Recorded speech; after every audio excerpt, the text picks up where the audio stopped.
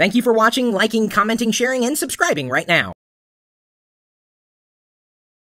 A friend at Microsoft just sent me an email, and I've tried this now on 2 systems, and it works.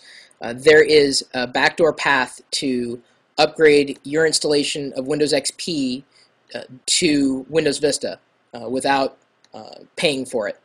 And what you need to do, right-click the My Computer icon on your desktop, go to Properties, and you will pull up the System Properties dialog. And you'll see something that looks like this tab. Flip over to the Computer Name tab. Now this is where it gets important.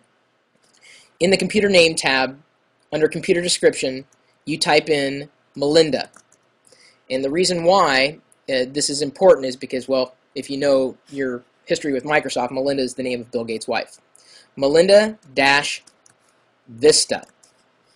as the computer description. You can keep everything else the same. Melinda Vista. Press OK or Apply, then OK. And then in the Computer Management Console, under the Services, I guess, section, scroll down, and I apologize that you're not able to see the text. You may want to bring this video full screen because there's no easier way of bringing it up. Scroll down until you see